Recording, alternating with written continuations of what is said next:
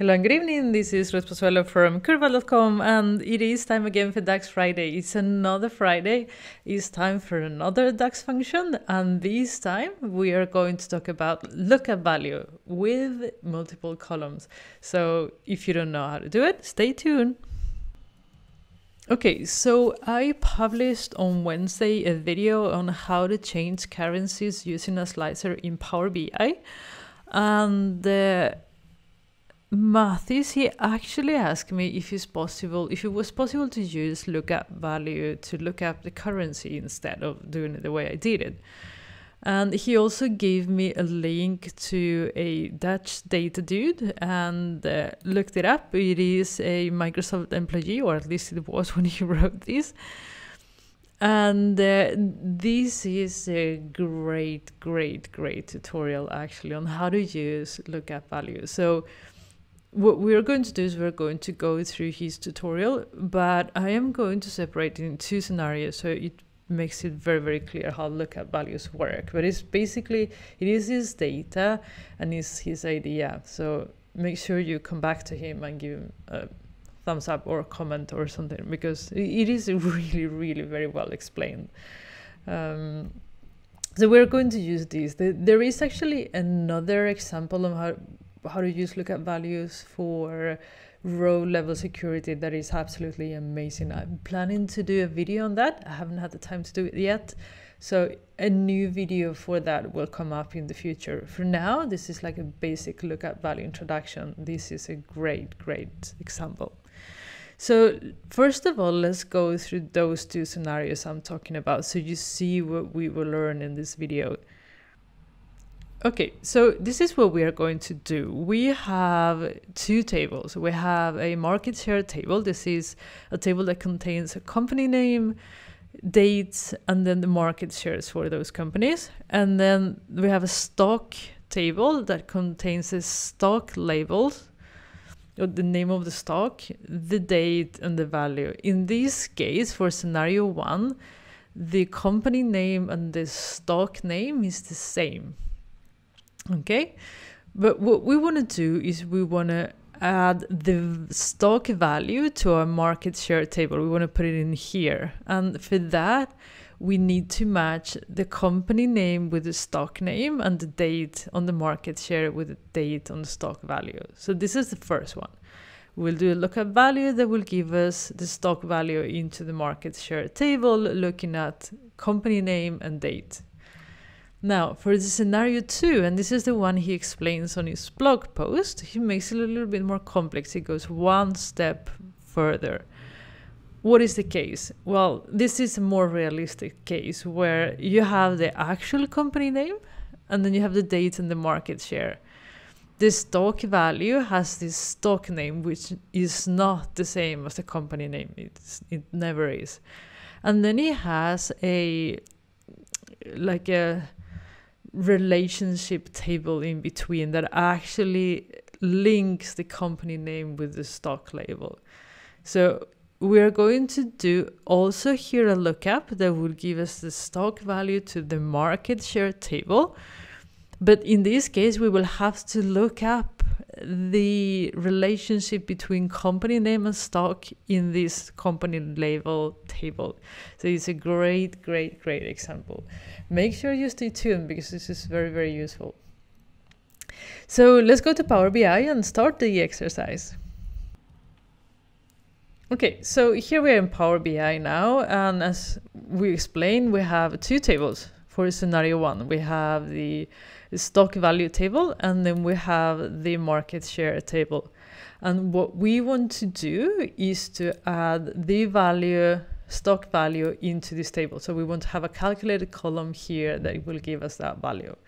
Then for that, we're going to use lookup value. So let's go and see what lookup value is. So if we do as we always do, we go to the documentation and see, okay, how does lookup value work? And lookup value is like the equivalent of VLookup in Excel. So if you're Excel fan, I'm sure you know how to use it because it's perhaps, if not one of the most, one of the most used functions in Excel. So this works basically The concept is the same. You have the function lookup value. Here you say the column that you want the result, the resulting column of it. In our case, it will be the stock value. And then you say where to search and what is the search value from the other one. I will show you. It's complicated to show it here, but it's very easy when you see it live, when you see an example. And you can have as many search columns and search values as you like, which is great. Now, you cannot have an expression on the result column name or the search column name, okay? So be careful about that. If you are an Excel user, there are a few distinctions as to how this works in Power BI. So it is similar to VLookup, but it's not the same. And here they explain what the differences are. So if there is not a match that satisfies the search value, so if you cannot find the match that you ask for, it will return a blank, right? While in Excel, it returns an error.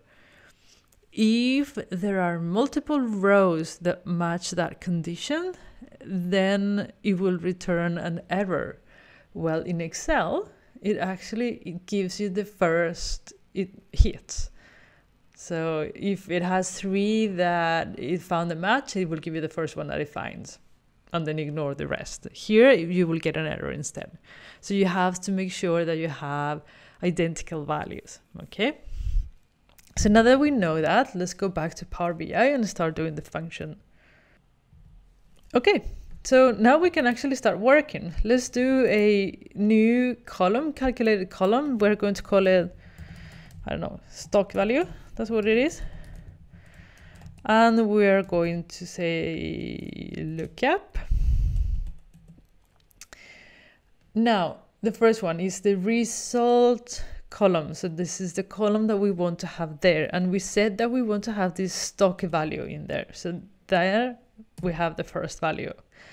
Now, the search column, so that is go to stock table, look up stock name. Then now it says just stock, but this is the name of the stock, and match it with company.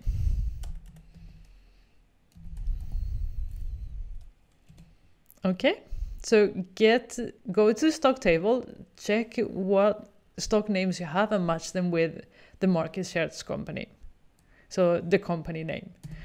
And we can continue. We said, okay, now go to the stock table, pick up the date and match it with market date. And once you've done that, give us the stock value. And as you can see, there you have it. So it's gone to the stock table, find the values that it needs, came back here, check them out with these and say, okay, now I have the value. Do you remember what I said, that if it finds multiple values, it will return an error? Let's say that we remove the date condition from our lookup value. It's given us an error. It says a table of multiple values were supplied where a single value was suspected. What is happening here? It says, okay, go to stock here and pick up the names, and they say, okay, I have ABC, and then say, come back here, and then I said, I have ABC. So instead of giving us a line, it actually returned a table of 3, and then it said, sorry, I don't know what to do with that. Excel, it just picks the first one. This one, it says, no, it doesn't work for me, okay? So you need to be aware of that. Now, let's move to scenario 2, where we have a company name and a stock name that is not the same. So to do that demonstration, I will go back to Power Query. I am going to disable these, so you don't have to see me prepare anything. And then I'm going to enable these two. So when I load, now we have a stock table, the one that we had before. I have, let's load it. I have a market share table that has the company name this time that does not match the stock name. And now I have a company and a stock relationship. Now, I actually forgot to show you something, but on the previous scenario, there is no relationship between stock and market. I should actually go back and show you that. If I do like that,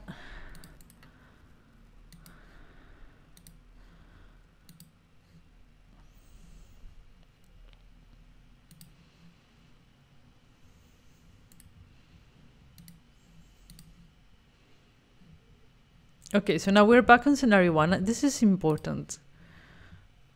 I should have mentioned it. So what we're going to do is we're going to add our calculated column.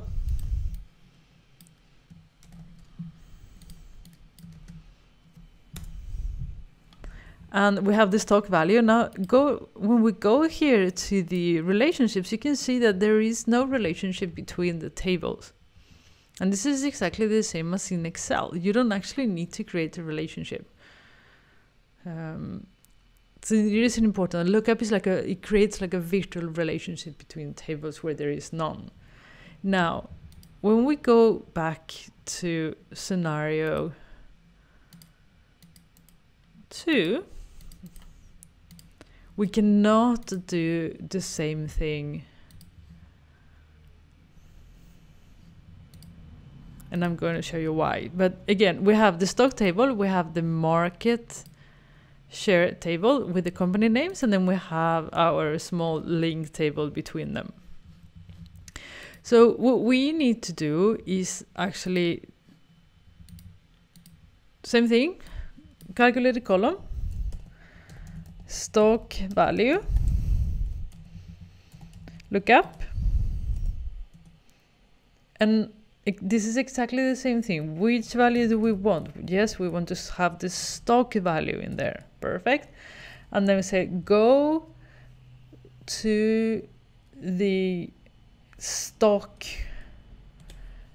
table, pick up the stock label, the stock name.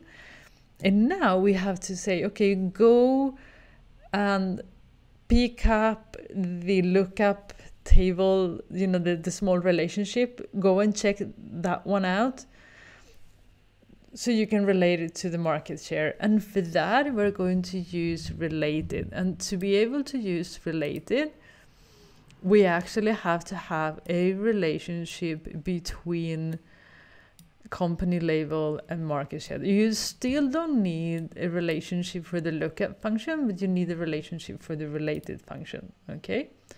So here we said related company label stock. And now it's exactly the same, stock date and market share date. And voila, we got again the relationship and the lookup working. So lookup value, I actually thought I would use it more. I only use it for the row level security. I haven't used it for anything else. I don't know if you guys have done it. In case you can give me some examples, I would love to show it to everybody. But I thought this was a great example actually. And as soon as I have my row level security video fixed, I will show that too. But for now, I think this is a great introduction for how lookup value function works. So, okay, so this is actually all for today. I really hope you enjoy the lookup function and you understand it better now.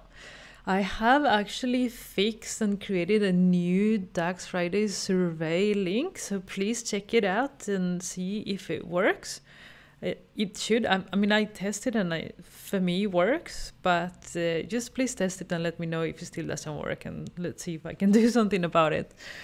But yeah, this is all for today. If you liked the video, let me know by liking it or by sharing it with others that you think would like to see and to learn too. Comments, questions, suggestions, either on the comment box below or any of the social channels listed on the description box. Subscribe. I publish Power BI videos Monday, Wednesday, and Friday.